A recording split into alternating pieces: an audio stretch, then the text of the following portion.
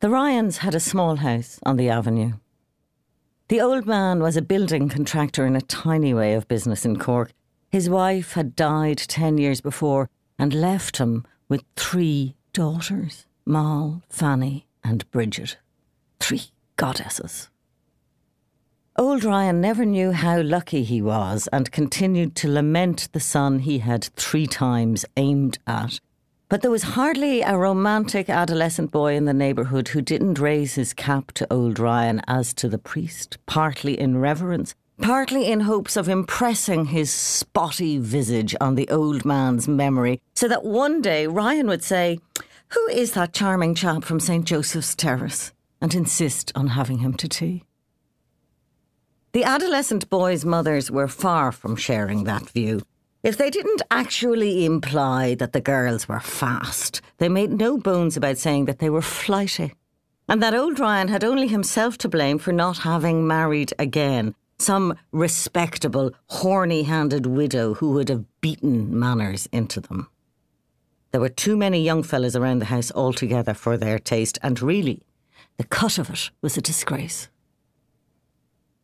The adolescent boys were horrified and their mothers disillusioned when young Jim Piper got into the clutches of Fanny, the second goddess, or she got into his, according to the way you view it.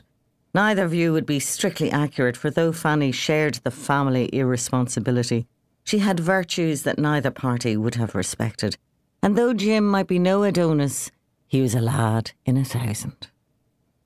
Father Murphy, our parish priest, was a decent, poor man, but he had one great weakness. Whatever pretty girls he had banished from his conscious mind had come back to him in his dreams, all disguised as pound notes. And the plainer, coarser types took the form of 10-shilling notes. His little weakness was known and laughed at. Once, when Jim was out of his time, Father Murphy thought it would be much better to come to him for his Easter dues rather than to his mother, who would fight a coalman for 6pence. Jim took out his wallet and produced a 10-shilling note, which, as I say, was associated in Father Murphy's mind with the plainer type of female and caused fastidious shudders to go through him. "Mr. Piper," he said in a manly tone, "I think you could afford £1." "I'm afraid I couldn't, Father," said Jim steadily. "Well, I'm sorry," said Father Murphy, leaving him to God and his conscience, "but I'm afraid I could not accept that from a tradesman earning good money as you are, Mr. Piper." "Very well, Father," said Jim, going a bit red, but still behaving with perfect respect. "I won't press it on you." So Father Murphy went away and brooded on that plain-looking 10-shilling note till it was invested with all the mysterious grace and charm that Ryan's daughters had for an adolescent boy. After a week, he couldn't stand it any more and came back. "I called for the Jews, Mr. Piper," he said with a lofty air. "I suppose I shall only have to accept your offer, such as it is." "At Christmas you will, Father," said Jim stubbornly.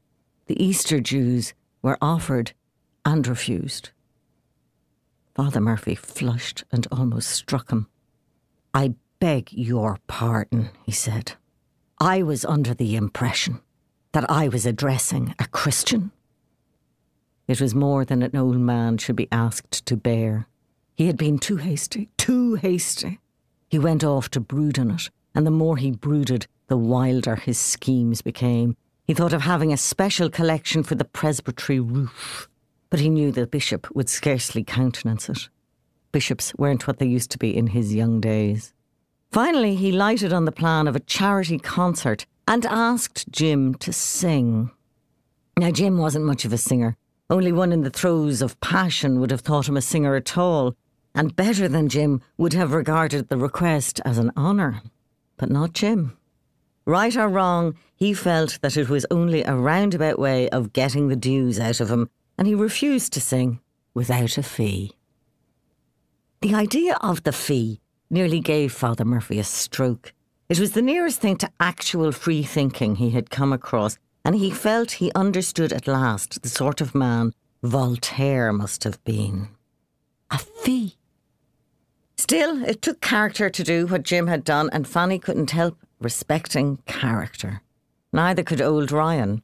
As a tradesman, he was alarmed at the goings-on of his daughters, with all sorts of counter-jumpers and sports coats and flannel bags, and it was a real ease to his mind to have one man around the place with whom he could discuss the bonding of brick and the seasoning of timber. Every week of Jim's life, he brought 10 shillings of his wages for Fanny to lodge in her post office account, another old trades custom that Ryan approved of. The other young fellows who came to the house would have been more likely to touch the girls for 10 bob. When Jim and Fanny had 200, they were going to start building a house of their own, a real masterpiece, according to old Ryan, who would build it for them.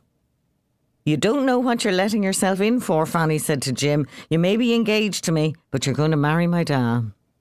"I might do worse," replied Jim in his stolid way. "Wait till he comes to live with us," said Fanny. "He's too interested in that house to be healthy." Then, one Christmas, Fanny went out to do the shopping with the week's household allowance in her purse, ran into some of the lads in town and started drinking gin. She kept on saying she had all the money in the house and she really must go off and do the shopping, but all the Ryans had a great capacity for discussing what they ought to do without doing it. Coming on to 6, Moll, in despair, had to go out and buy what she could locally on tick. When Fanny came back without the shopping done, Moll screamed at her. Fanny gave her lip and then Moll smacked her face. Fanny was a brooding, emotional sort of girl, and she went up to her room and wept floods. Jim came up later that evening, a little bit lit up, but the sort of fellow Jim was, the more he had taken, the more his sense of justice was roused. And when Fanny tried to make him take sides against Moll, he refused. "God damn it, girl," he drawled, "be reasonable. Moll has all the responsibility of the house on her, and you sitting down there drinking with Mick Leary and Ted Kavanagh didn't give a curse about her. Sure, of course the girl was mad." Now, character is all very well in its own place, but Jim didn't always know when it was out of place. "As you're so fond of her, you'd better stick to her," snapped Fanny, getting up to go. "Oh," said Jim, refusing to be put down by mere temperament. "He'd be a lucky man that'd get her." "You're not interested in me at all, Jim Piper," said Fanny bitterly. "You're interested in my family, and you're welcome to them." There was more truth in that than Jim would have been willing to admit, for his own home wasn't all it might have been.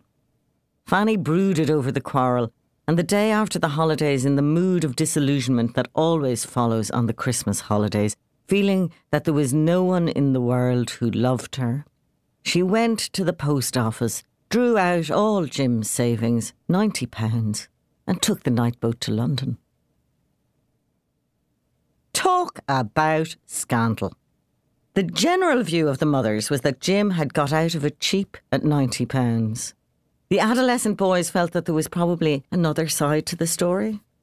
The Ryans talked and talked but did nothing, though everyone knew that Fanny had gone to stay with a family called Ronan who had lived up the road when she was a kid. When her name was mentioned, old Ryan would close his eyes and spread his hands in the attitude of a Christian martyr. His only consolation was Jim Piper, who behaved like a son to him. One evening, shortly after Fanny's flight, Jim took him out for a drink and the old man's mind turned to the thought of what had happened to him. He spread his hands like claws and closed them around the place he imagined Fanny's neck to be. "Have another drink," said Jim with an uneasy laugh. "Oh, you'll be paid back," old Ryan said excitedly, slapping his knee. "I'll see you're paid back." "Ah, you'll do nothing of the sort," growled Jim. "You had no responsibility at all for it." Ryan scowled and drew a deep breath at the very idea that he could possibly consider it anything but a debt of honour. After a few weeks, it boiled down to credit that Jim would receive on the house he'd built when he found another girl in place of Fanny. But Jim felt he'd had enough of girls. For months after, he was drinking more than he should have been. Then, to everyone's astonishment, Fanny came home in a brand new tailor-made with a hat like a hoop on her. Apparently, the 90 quid was spent. The mothers, quivering with indignation, said the girl had no shame And even the boys felt uneasily that though a goddess might walk out into the night with someone else's savings, it was something approaching anticlimax for her to return without it. Her father threatened to kill her with his own 2 hands. But this was largely propaganda for Moll's benefit, because the truth is he was a little bit tired of Moll's high moral tone, which was rather too like that of her mother, without any of the conjugal qualifications. Bridget was glad to see her too, because she was doing a strong line with a bank clerk and Moll chaperoned them ferociously. The reason was that Moll had contracted a regular, a sedate fellow called Considine who worked the drapery, and drapers being the devil and all for respectability, Moll was taking no chances. For a month she wouldn't leave Bridget alone with Fanny for fear Fanny might corrupt her. And whatever confidences Bridget got from her sister, she had to get in other people's houses. Bridget felt this was uncalled for, considering some of Moll's goings-on with her previous bloke, which she thought nobody knew about except the bloke himself. Then one spring evening at the Cross, just as Fanny was getting onto the tram, who should get off it but Jim Piper? He raised his hat, and Fanny, taken aback, stood and stared at him defiantly, waiting for him to begin hostilities. "Hello, Fan," he said, awkwardly. "Hello," replied Fanny in a choking voice. "Home for a holiday?" he asked. "No, for good," she replied.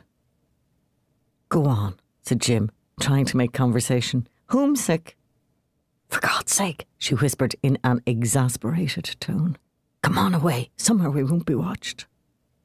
They went off together up Montenotte, the suburban road they'd often taken on their courting nights. They went up Lover's Lane, a long, dark, winding lane with high walls and convenient gateways. It was coming on night, and behind the young leaves, the lamp at the lane's end had been lighted. Then Fanny began to storm hysterically. She said it was all Jim's fault for not standing up for her, that he knew she was heart-scalded at home and sided with her family against her. From the way she went on, it seemed that Jim was the one who'd gone off with the savings. He listened with a foolish smile until she'd talked herself out. "Well, anyway," he said, "I hope you enjoyed yourself." "I did not enjoy myself," she replied quietly and bitterly. "I only meant to take my fare and send you back the whole thing when I got a job, but they kept cadging and cadging till it all went on me. I all but threw myself into the river." "Well," he said, "what's done is done, and we can be thankful 'twasn't worse." After that, they continued to walk out together, only as things turned out later, they didn't confine themselves to walking. For one evening, Fanny broke the news to him that she was going to have a baby. She sounded awfully tough about it. They were lying in a field overlooking the valley of the city, with the long shadows of the trees all around them. Jim was embarrassed and laughed. "That's a shock, all right," he said soberly. "What can you do?" "Oh, I suppose I'll go back to Ronan's till it's over," she replied lightly. "I suppose you'll have to," Jim said broodingly.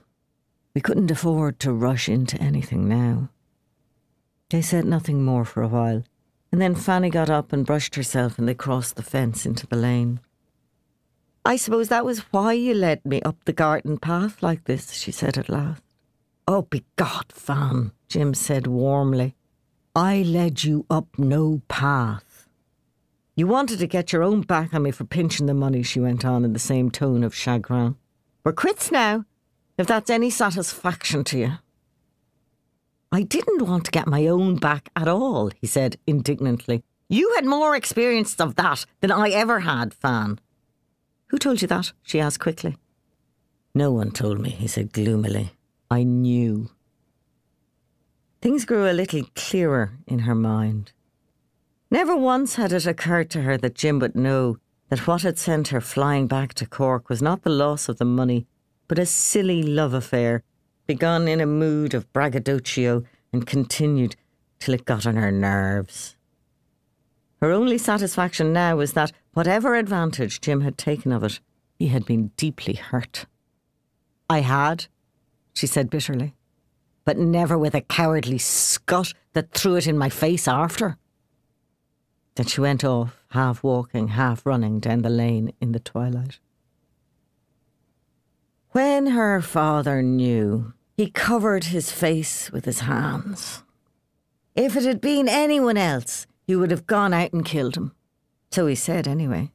But how could he attack a boy who had already been robbed? Moll had no such compunction.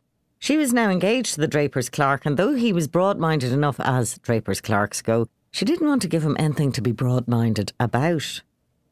She called at Jim's and had it out with his mother, an old trooper, whose only comment was that Fanny should think herself lucky not to have got pneumonia as well. Encourage her son to marry a trollop who had already made away with £90 that should have come to her. Did Moll think she was mad? Jim came in while the argument raged and hung up his hat in embarrassment. You know what I came about, Jim, said Moll. If I don't, I can guess, Jim said with a smile. The girl has no mother, said Moll. If she hasn't, she is a damn good substitute, said Jim. I never said otherwise. You will marry her, won't you, Jim? Moll said. I can't, Moll, he replied, raising his voice. I might be able to afford it in a year or two, but I can't do it now. A year or two will be too late, Jim, cried Moll. A girl in her state can well afford to do without a house, but she can't do without a husband. And start off in a furnished room with a kid, said Jim, scowling. I saw too many do it, Moll, and I'm not going to do it. That's all about it. She said she'd go to London. But how can we afford to send her to London, Jim? Moll said with exasperation. You know how much we have coming in. I'll pay my fair share of that, said Jim. A more fool you are, bawled his mother. A girl like that might be anyone's. Now, mother, Jim said, I'm not denying anything about myself and Fan, and I'm not trying to shift the blame either. I'm responsible and I'll pay what's fair, but I will not get married. That's all about it. After that, Moll saw Father Murphy and he promised to get Jim's employer to put the screw on. But it turned out that the employer wasn't so sanguine about his ability to do so. Begor, Father, he said candidly, I wouldn't mind anyone else. Only Jim is the sort of lad, if he got it into his head that he was being threatened, might walk out on me. And I'd be a long time before I got as good a man. I might talk to him in a friendly way. But Father Murphy knew that to talk in a friendly way to a young fella who wanted a fee for singing at a church concert was only a waste of breath. The next time, Fanny came back from London without any display of finery. The baby was put out to nurse in Rochestown and not referred to again by the family, and things went on much as before, except that Moll married the draper and Bridget got engaged to the bank clerk. But then a funny thing happened. One autumn evening, Fanny was coming out of a tea shop in Patrick Street when she almost bumped into Jim. It was one of those occasions when anyone is at a disadvantage, when it depends on the weather or the state of your digestion, or even, going back farther, what sort of people your parents were, whether or not you salute a person. And the decision of a lifetime has to be taken on the razor's edge without a moment's consideration. Maybe these are the only true decisions. Hello, Jim, she said. Hello, Fan, drawled Jim, raising his hat. How are you getting on? Oh, all right, said Fanny, with the sinking of the heart she would have felt anyway on realising that the decision had been made, for better or worse. Going anywhere in particular? He asked doubtfully. No, she replied uneasily, realising the enormous effort of will it would have needed to restore the situation to what it had been a minute before. Next evening, without telling a soul, she met him at the cross, and they went out walking again as though nothing had happened. It was several days before it became known, and this time there was nobody who was not scandalised. The Ryans were the most scandalised of all. It was all very well for Moll, who had her draper's clerk where he couldn't escape her, but Bridget's bank clerk was still a bit of a toss-up. and everyone knew the unmannerly way the banks had of going into their officials' private business. "Fellow that let you down like that," said Bridget in disgust. "You should be ashamed of yourself."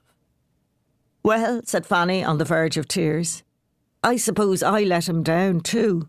"And damn well he made you pay for it," snapped Bridget.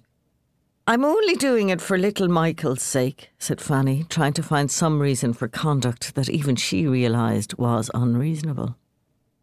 "Yes," said Bridget, "to make sure he's not an only child." "I'm not such a fool," said Fanny. "I hope not," said Bridget. Even that much the family didn't dare to hope. Her father refused to speak to her.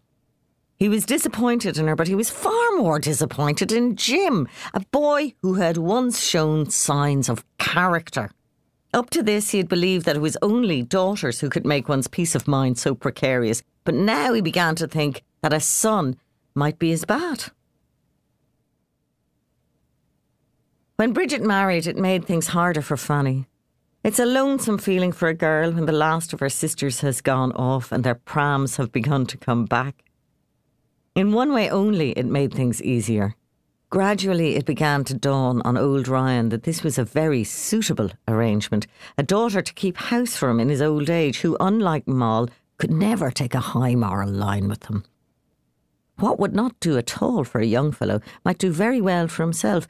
It might be God's holy will to reward him in this way for the trials of the past. Then one evening, while himself and Fanny were having supper, Jim Piper walked in. Ryan looked up and turned his head away. Even Fanny was embarrassed. It wasn't at all like Jim. "Won't you sit down?" she said. "Begorra, I don't mind," replied Jim. "Good evening, Mr. Ryan," he added ceremoniously, but Ryan ignored him. "I don't know what the hell is coming over Irish hospitality," said Jim good-naturedly. "You say good evening to a man and he won't say good evening back to you. They'll sit there drinking tea with the pot on the hob and not even ask, have you a mouth on you?" Fanny suddenly realised what was wrong. Jim was drunk as a lord. She'd never seen him like that before. "Will you have a cup?" Laughing in spite of herself. "I had to ask for it," said Jim. The old man drew a deep breath through his nose and then got up and went upstairs, banging the bedroom door behind him. No doubt he was resisting the temptation to kill Jim with his own hands. Jim laughed. Apparently he wasn't aware of the danger he was in.